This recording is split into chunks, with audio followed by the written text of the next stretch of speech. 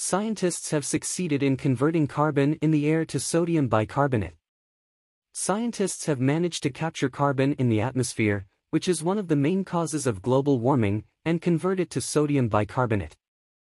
With this method, which is 3 times more effective than current carbon capture methods, carbon can be absorbed from the air and converted into sodium bicarbonate, known as baking soda, and stored in the oceans. Scientists have done an important work in the fight against the climate crisis. Researchers managed to capture carbon in the atmosphere, which is one of the main causes of global warming, and convert it to sodium bicarbonate. With this method, which is 3 times more effective than current carbon capture methods, carbon can be absorbed from the air and converted into sodium bicarbonate, known as baking soda, and stored in the oceans. Researchers emphasized that the way to deal with the climate crisis is to reduce the use of fossil fuels.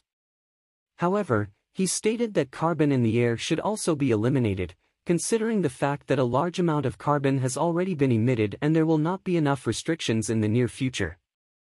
According to the research, although forests and oceans clean the air, they cannot completely remove the carbon emitted by humans, so technological methods must be used.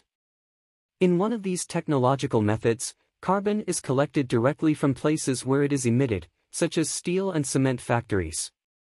In the other method, where carbon is captured directly from the air, carbon pollution is absorbed directly from the atmosphere and destroyed by injecting it into the soil. However, since the concentration of carbon dioxide, CO2, in the air is 4 per thousand, this method is both difficult and costly. Climeworks, which is among the largest companies working on carbon dioxide capture technologies, has an annual CO2 removal capacity of 4,000 tons. On the other hand, this amount corresponds to the carbon pollution produced by 800 cars in a year. CO2 is converted to sodium bicarbonate using seawater.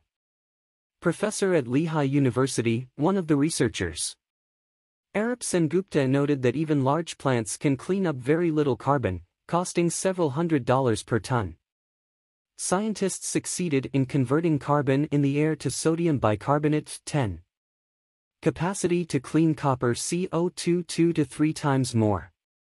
SenGupta stated that copper is used in the absorbent material used to extract carbon from the air, thus achieving 2 or 3 times more CO2 removal capacity than existing ones.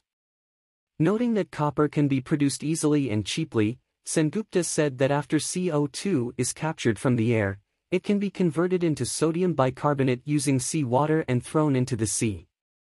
Even if you add the daily or even annual CO2 emissions from the atmosphere to the ocean, the increase in the ocean's concentration would be very, very small, SenGupta said. Used the phrase. Noting that the newly developed technology is now ready to be taken out of the laboratory and tested, SenGupta stated that with the establishment of such facilities away from the shore, the necessary amount of seawater can be provided for the process, and that this technology should be tested and developed in several places around the world. Disposal of sodium bicarbonate into the ocean.